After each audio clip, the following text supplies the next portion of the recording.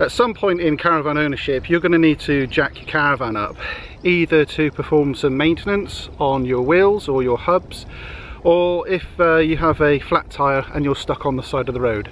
At some point you're going to need to jack the van up. Now online and on YouTube there's lots of videos on different jacking systems that you can purchase, adopt and adapt your van. If like mine however you haven't got any of those jacking points, where do you jack the caravan? And moreover, how do you jack the caravan in a safe, controlled manner? Well, Tom and I are up here today at the storage site and we're going to show you how to jack a caravan up. We're going to assume that you need to change a wheel. We don't actually need to, but we're going to go through the motions anyway, and we're going to show you how to do it.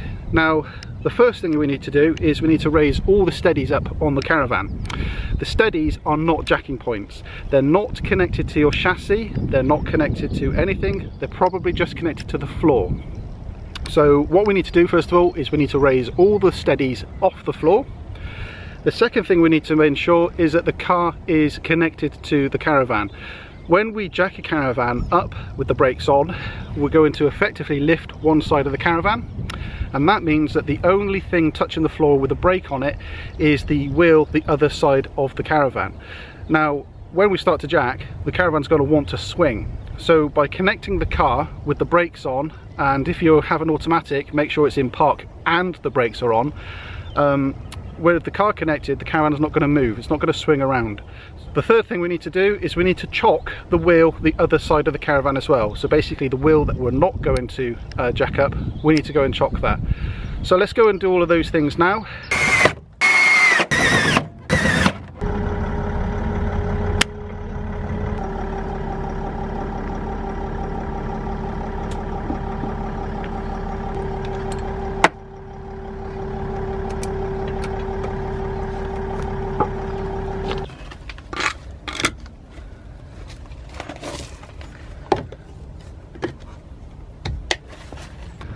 Okay, so now we've got all of those things done.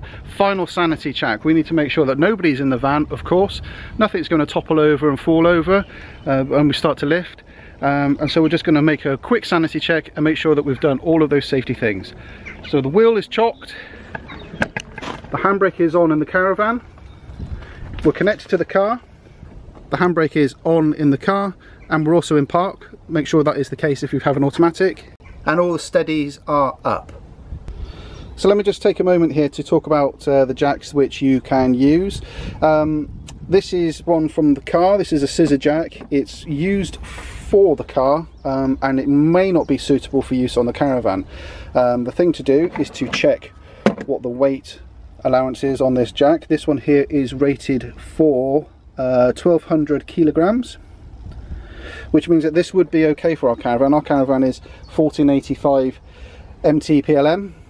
And we're only going to lift half the caravan, so 1485 divided by 2 is well under the 1200 rating of this scissor jack.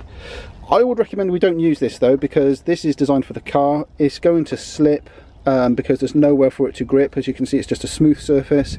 It's also notoriously unstable, and I would recommend that we just don't use this at all when jacking a caravan.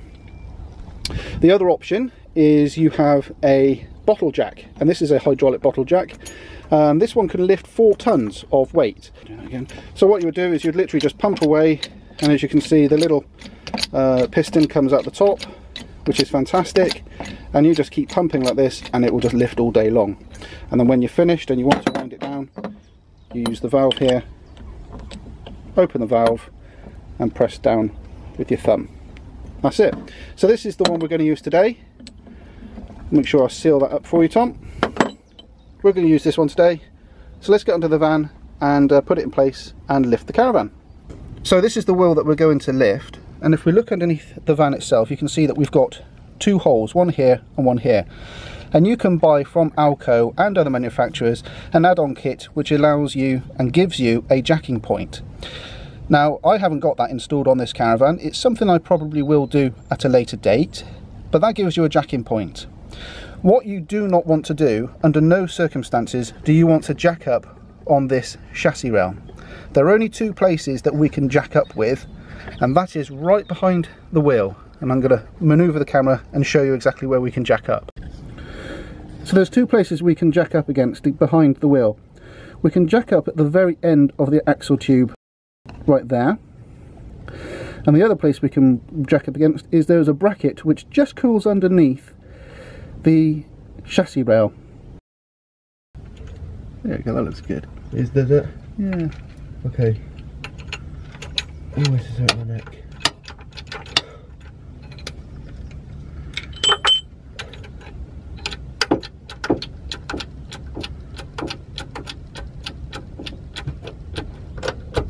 That's a better job. Yeah? Yeah.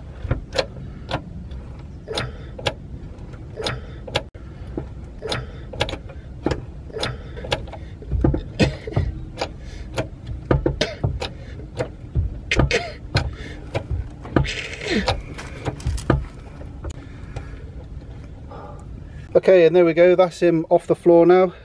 It's obviously not miles up in the air, but it's enough for us to get that wheel off.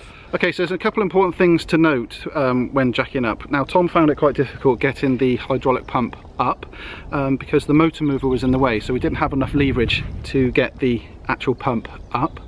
The second thing to note as well is that it's not an easy job to do. It's quite difficult. You found it quite hard because you couldn't actually see what you were doing. No. So it was all by feel.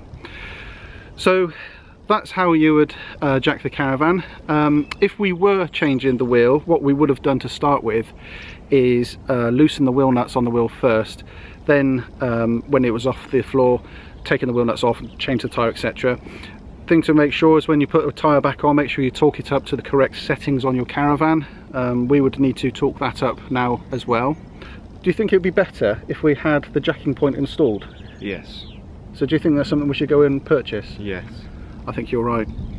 It shows you that it can be done without the add-on kit. It's not an easy job to do. It would be infinitely easier if we had the jacking kit supplied by ALKO.